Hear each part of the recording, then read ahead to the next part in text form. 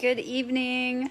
I apologize. I'm coming on a little bit earlier than I said I would, but I share the iPad, and the iPad is the only way that I can see your comments, and right now nobody was using it, so it seemed like the perfect time for me to come on and do this live.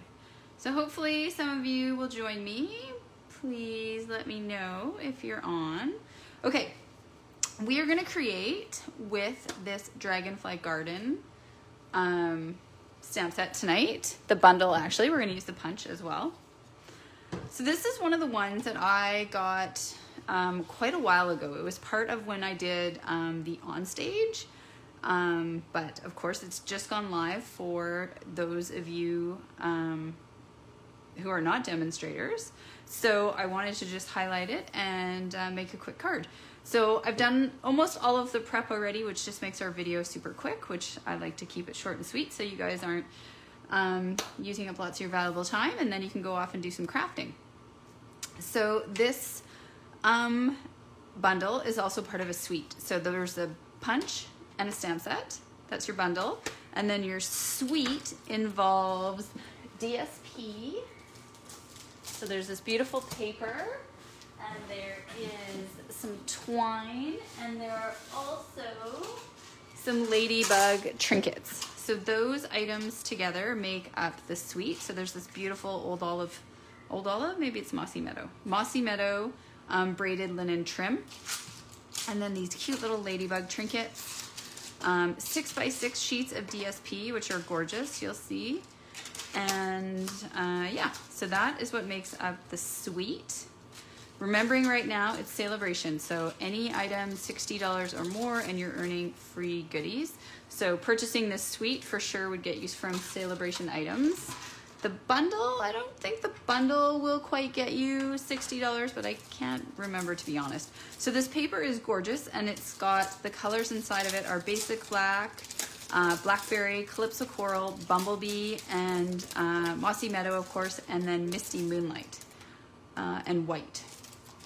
So we're going to work with a couple of different sheets of this in this card. Okay, so like I said, I've done a lot of the prep just so that we can breeze through this, but I will post the dimensions of the card after, or you can just sort of recycle back and take another listen. Okay. So this is a card that we are casing, and this came out of one of my team meetings. So this card was designed by Rhonda Wade. Okay, so we are casing this card. So you can see it used the Dragonfly, but it used different paper. So we are going to make that same fun little fold, super quick. But now we are going to use the DSP that actually goes with the stamp set. So what's this? This is called Dandy Garden DSP. Hello, Sandy, and happy Thursday to you. So when I made this card this afternoon, both cards are going to have the Misty Moonlight. We're just going to trade out the top color that we're going to use.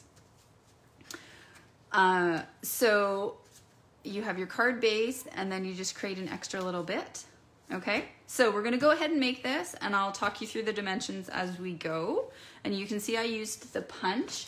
And we could have stamped the Dragonfly, stamped and punched like I did on the original card. So here we used actually the stamp set and the punch. But what I chose to do instead is there's this one fabulous piece of DSP where you can punch out these large dragonflies. And then this second size of dragonfly here, you can also punch out. So you can punch out two different sizes of the Dragonfly out of this paper. You just have to be pretty strategic about how you're cutting the paper, okay? So we're gonna move this sort of up into the top corner, and we're gonna bring in the supplies I've already prepped, and I will get out my ruler so you can see the kind of measurements that we are talking about.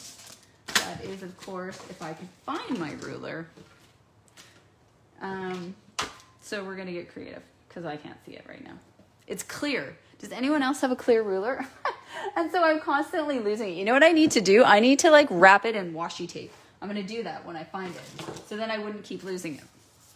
Okay, so this is our standard width of cardstock. It's 4 1/4. And then what it is not the 11 long. So we've got our 4 1/4 but then it's only 8 3/4 long. So you'll see when I put it on here. So it's 8 3/4, and then it is scored at 3 1/4. Okay, so 8 3/4, 4 1/4, scored at 3 3/4. And then you're really going to want to use your bone folder here to hold this closed. So that is our card base. Then you're going to need a piece of Whisper White, which we're going to place inside. And so this piece is 4 1/2 by 3 1/4. Okay, and we are going to put this down in the middle. Then we have our second color of cardstock. So this is just going to be dependent on whatever your DSP is, or you could do it all in the Misty Moonlight. So I've chosen to use the Bumblebee on this card. So this is 8 1/2, and then the difference is just our width is only 3, and then it's just scored and folded in half. Okay. And then inside of that, we have another piece of Whisper White, because this is where you would write your message. So this piece is 2 3/4 by 4.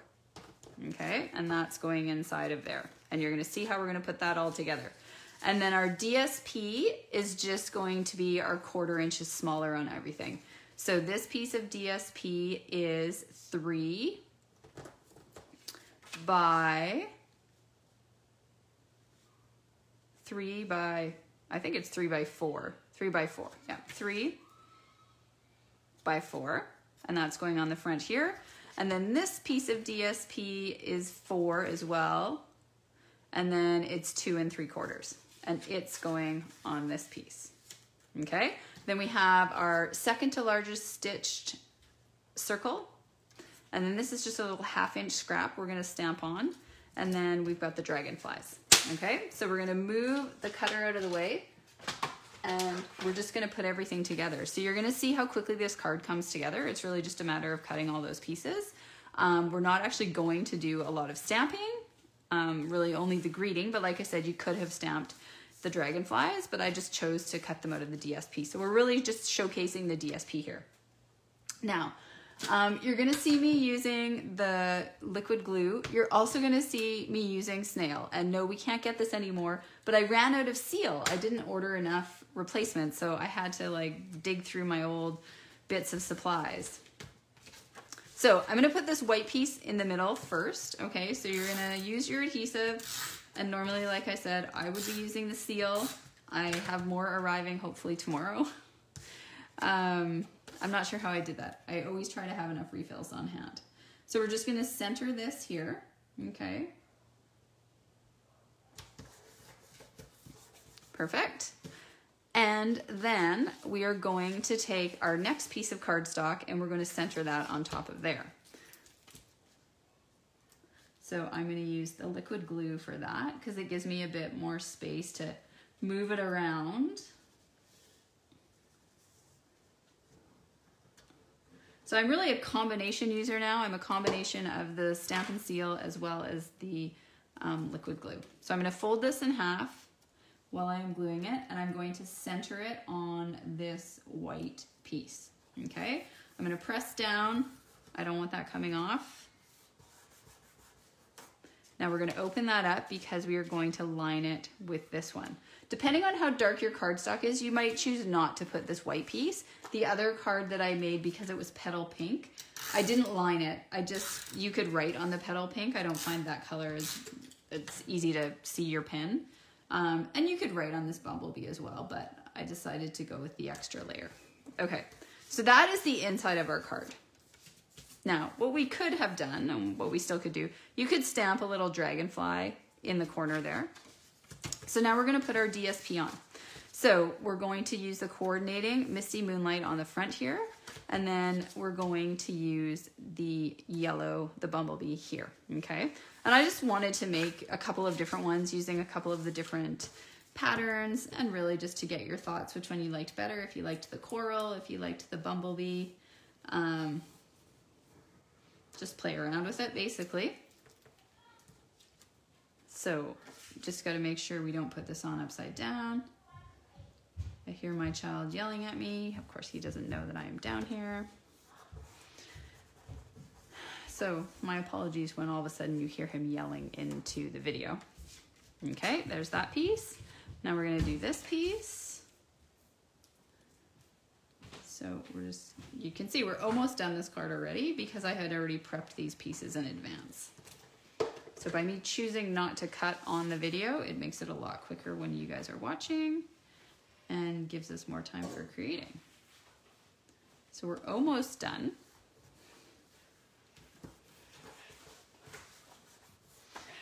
All right. So that is pretty much that bit of the card. We're gonna stamp our greeting. So we're just using the little "For a True Friend." And I'm gonna stamp that in Misty Moonlight. So this is a tip I've been sharing every time I make a video. So you always wanna look at the back of your stamp. So you can see we have more space at the top here than we have at the bottom. So when I line it up, because I can't really see, I'm gonna go more up to the top than I normally would instead of centering it because I know I have more space there. So you can see if that makes sense to you. It will make sense to you. Hello, Carol from Connecticut. My apologies, I went on early. So you're gonna have to rewind. But you'll see how that makes sense. If you start to look at your red rubber stamps and see where your spacing is, it'll help you line it up better on your cardstock. Okay, we're gonna banner this end. So this is the Pick a Banner punch. This is the 1/2 inch. Now, because I've stamped quite close to the end, I'm not gonna stick this all the way in because I know then that's gonna banner. It's not gonna leave me the border I want. So I'm gonna come back a little bit. Okay, so we've bannered the end of that now. So this is just gonna get adhered on here flat. So I'm going to trim a bit off the end. Otherwise it might show where our circle is. All right. So I'm gonna put a bit of adhesive on here. And then we're gonna use dimensionals on the circle.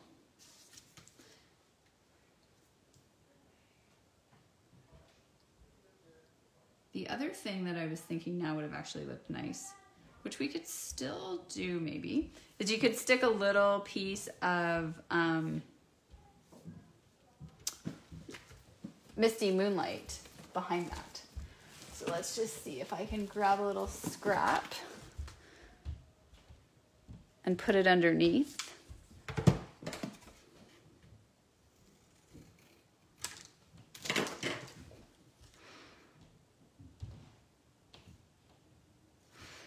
And I'm gonna just play around with this. This is again the beauty of using the hello Lynn Scott. The liquid glue is we have a little bit of flexibility, right? I can still probably pull this up, and I'm just gonna make this thinner.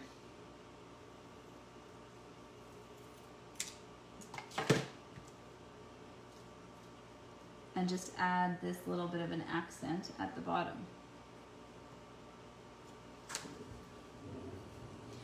That way it's just gonna pop a little bit off the white here. Okay, and then I'm going to cut it the same though. Actually, I'm gonna cut it, yeah, I'm gonna cut it the same.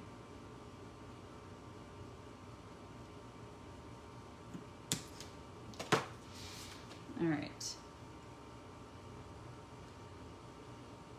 And I'm gonna put a tiny bit of adhesive underneath there.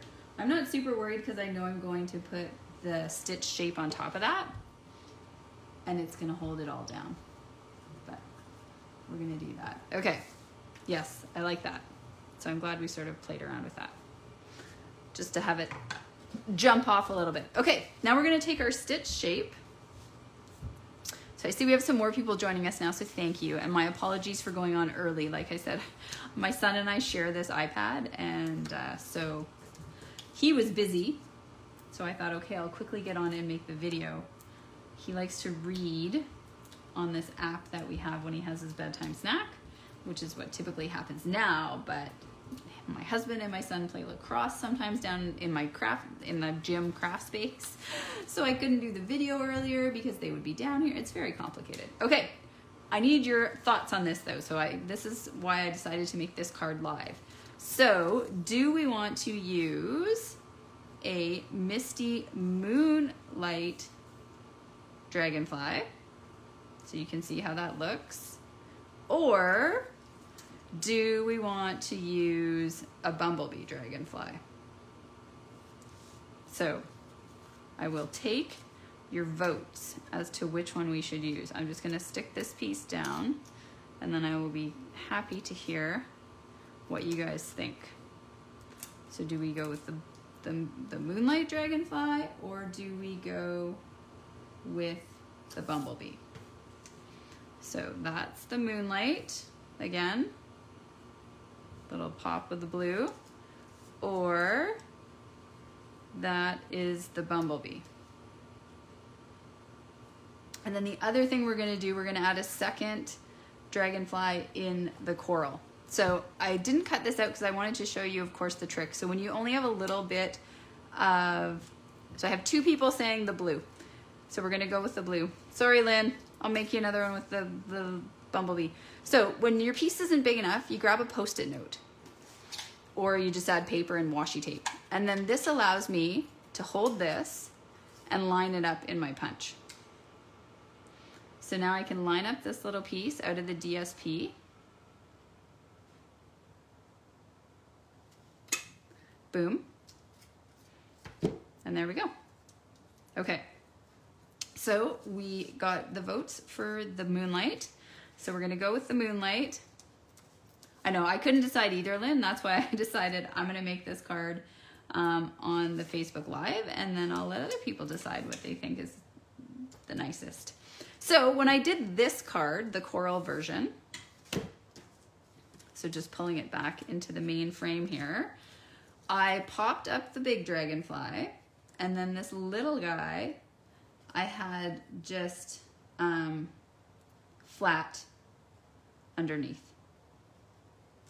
Okay, so I'm gonna do the same again, and I kind of liked it like that. I mean, I suppose we could kind of do it up here if we want to be different. What do you guys think? Yeah, maybe. Let's do this one a little bit different. We'll put this guy up top, and then the big one like that. Or do you like it like the original one with the second dragonfly down below? I'll give you guys a second to comment. I can see now. Hello, Vanessa. Hello, Danielle. Thanks for joining me. I apologize to you that I started a bit early, but the video is not that long, so you won't, it won't be too much effort to go back. Okay, do we want it up top or do we want it like this one? Should we do it? I say we do it up top just because it's different. So I'm just gonna put a little bit of adhesive on here. If you wonder why I keep shaking this, it's because I'm near the end of it. So I have to coax it. Okay. Turn this guy over. And then we're gonna put it up top this time. And then we're gonna put the blue one here.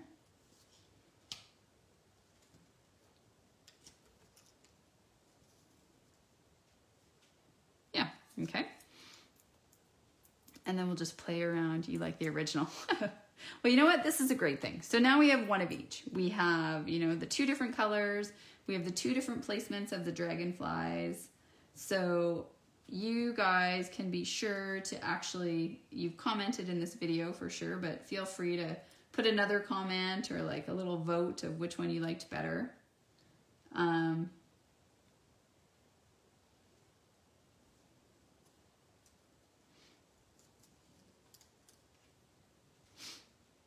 Okay, so now for embellishments. So we're gonna need your votes again. So what I used on this original card was the same thing that I had used from the one that Rhonda Wade had designed. And she used these elegant faceted gems, which go with the peony garden. So I used that on this one because I wanted to keep the white But for this one, because we're using 2 of the new in colors, we could use the enamel dots instead. So we're gonna use 3, so I think we should use bumblebee dots there for sure. And then it's just whether we want a bumblebee dot on with the dragonflies or whether we want a misty moonlight. I feel like we probably want bumblebee. So I don't know if you guys have these enamel dots. Your take a pick tool is a really good way to get them off the sheet, because sometimes if you try to get them off with your finger, you actually separate them and then they get ruined. So this is a really good trick. It does, unfortunately, I find, it kind of does a bit of a number on your putty, but so then we can do a bumblebee dot. I think we want a bumblebee dot because we already have a blue dragonfly. But let's just see what the blue looks like.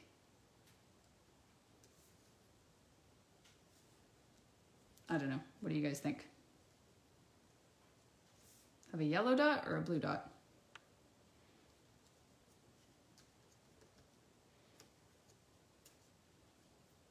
So there's the blue.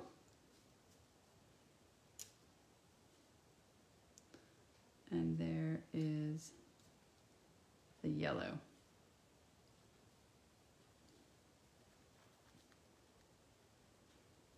Yellow, yeah. I think yellow too. And I can see people are saying that they like this little dragonfly on the other one below. We could change it, I guess. Because it's just with the white glue.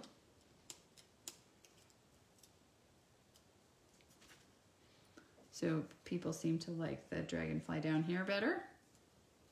This is the thing.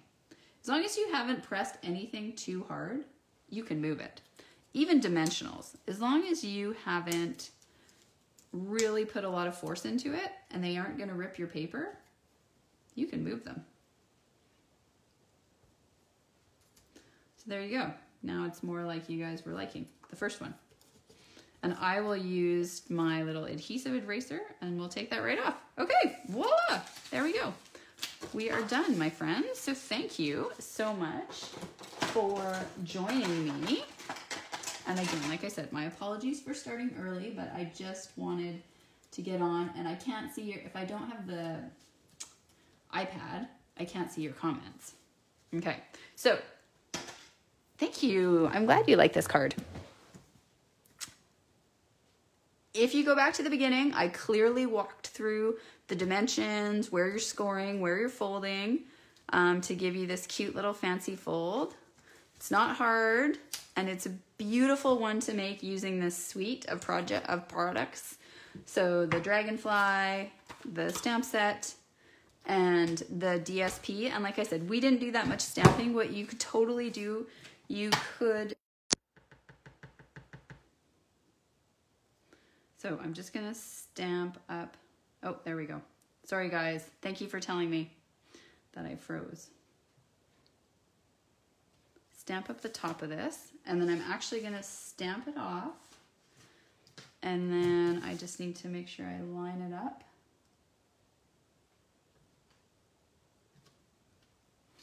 So we could do that, right? Stamp that in the corner if you want. You can see, because I was worried about my freezing, that I stamped up on the top bit.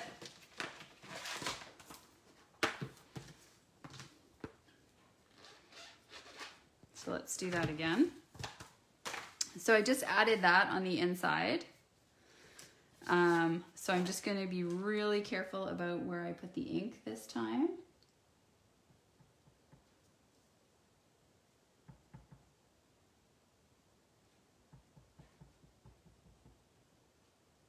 Okay, and I'm going to ink it off again, and then what I'm actually going to do this time, so this is why we don't ever stamp before we put our card together, but I'm going to place this down so that now my image, it's only going to be on this. There we go. So then you just got a little cute little flower in the corner. So now we can say we did some stamping. So, and you know what? I'm just gonna tear this white piece out and redo that. But we'll do that off the camera. Okay, ladies, thank you so much. And yeah, if you haven't added this to your collection, it's a really fun set. And if not, try this fancy fold and then feel free to post back a picture of your card. I'd love to see it. Have a great night.